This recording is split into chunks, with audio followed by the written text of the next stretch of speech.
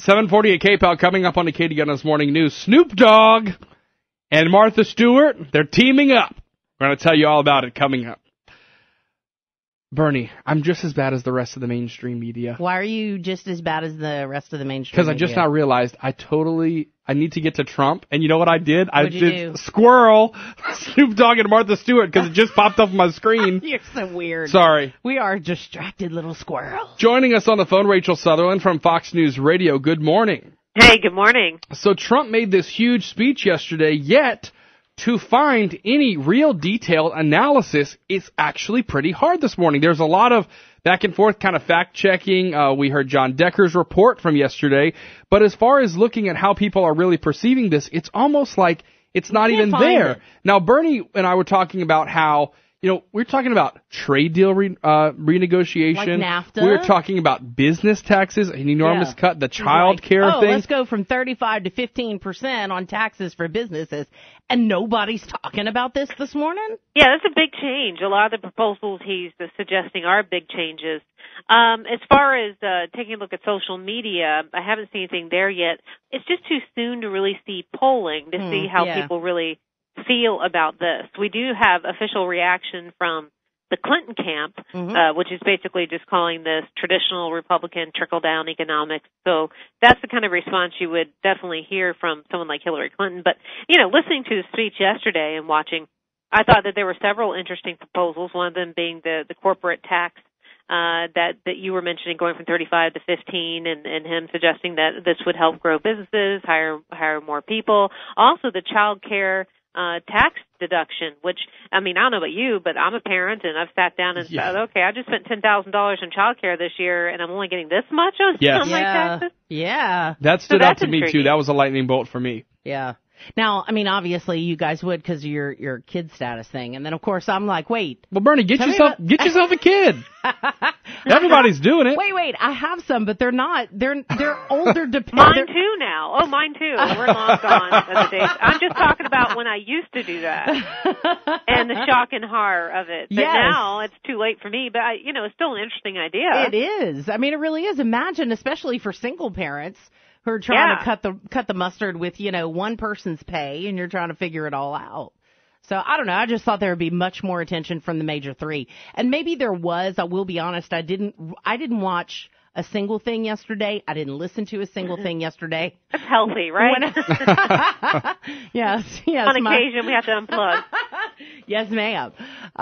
So, maybe there was some more coverage, and I just didn't see it. I really thought, though, this morning there would be much more coverage. And much more analysis of what it means. Like, okay, let's take a company. What does this mean in actual dollars for a company with $1 million in revenue? There are just some different things I think to look out there. But one thing that really kind of stood out to me as well is, this is the concrete stuff. And we see this from both campaigns, okay? They call on the other campaign to do something. When they don't do it, it's a huge deal. Oh, Hillary Clinton won't talk, or different things. And then it was the next thing we really have to look for is Trump releasing his taxes. But I would bet it's just like this. They wanted him to be specific. He's specific, and it's kind of like just another Trump speech. Right. Is that a fear in the Trump campaign, do you think?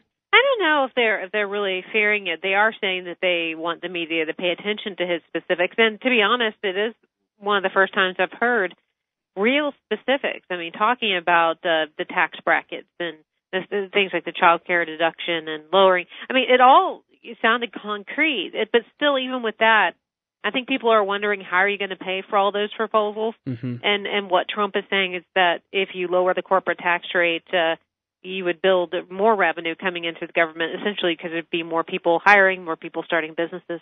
And so Hillary Clinton will also be laying out her tax plan, or a broader economic plan in Detroit on Thursday. So we'll see what kind of reaction there is to that. And then we'll have to watch the polls. It's real hard to get a pulse on what people are thinking unless you're looking at polling or talking with folks. People like you, if you got call-in shows, you might have a better idea than I do as to how people feel. And as far as network coverage, I know that Fox has been all over it this morning. I can't say for the other two because I haven't been flipping around. Well, I do think it's interesting, and we talk about polls, obviously awesome, but there's another situation where there are so many, and they change day to day. It seemed like over the weekend, the big one that was being talked about was the 15% spread, and then it was an 8%. Well, then yesterday, and I had one of our listeners emailed me in this morning to say that the one that people were pointing to, the 23% spread, showing that Hillary Clinton had a 23% lead. Okay, so Bernie, that was actually likely women voters in one poll. So that was that was why it wasn't overall, because that's what we were like. Yeah, well, that's very different from the other numbers. That would be a big headline. Well, I oftentimes rely on the Real Clear Politics average of polls, because they take them all and they kind of do the math and everything. And right now they have Hillary Clinton with a 7-point average lead over Donald Trump. And I think it's good to try to average these polls, especially when some people feel, I can't trust that poll or I can't trust the other one. Well, let's take a look at them all and boil it down. They kind of just put them all together. Well, Rachel Sutherland, it's always great to talk to you and follow your reporting. I would imagine you're not gonna. This won't be your last political story until November, right? Oh no, I stay pretty busy. All right, 7:26. Have a great day, Rachel. Gosh, you just have to. Like we kind of talked about earlier, and we touched on a little bit earlier, you have to look around and see all the different points of view, and maybe you'll be a little bit more, have a well-rounded kind of thought about it. But you see, that doesn't, I don't know. It still doesn't answer the question as to why that's not the headline this morning. Why the headline? Exactly. Because, in looking around at these things, the headline this morning on most of them is the 50 global leaders, who said Trump is unfit to be president. Okay. To which Trump just says, and you're part of the problem. Okay. Done. See, it's just... people like the man for being anti-establishment. And I think it's funny that all these people who have been raising and waving the Republican flag for all these years suddenly say, oh, yes, now we're not going to do it because it's not exactly what we wanted. And it's like, okay, well, it's pretty hypocritical. I don't know.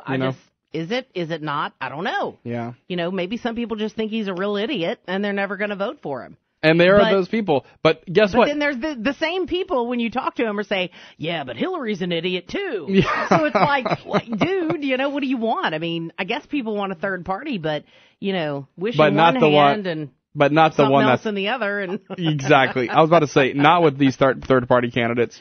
I would be honest. I think the only if there was a third party candidate this go around that I think would have a chance would have been if Bernie Sanders said, that's how we're going to play.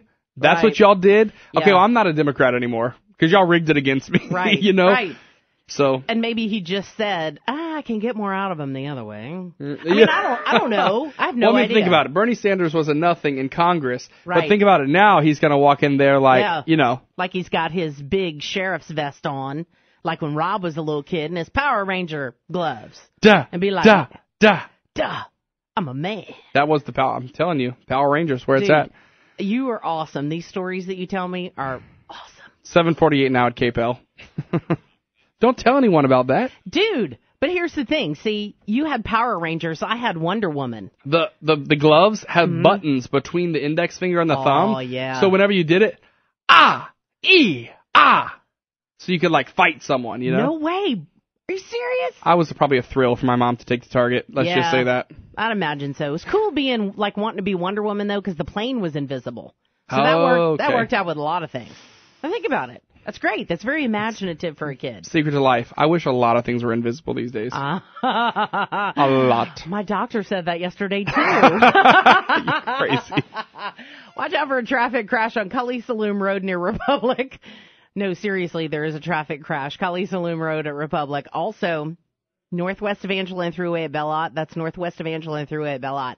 There's a traffic crash there. You know something that's not invisible? All of the delicious food with all the restaurants that are part of Eat Lafayette. I'm going to another one today. Oh, I'm so jealous 2 of you. o'clock, I'm going to be at the Jambalaya shop on Congress. Oh, dude. Can't wait. What time you going? 2. You want to come? Oh, I have to go to my physical terrorist. Well, that's your own problem.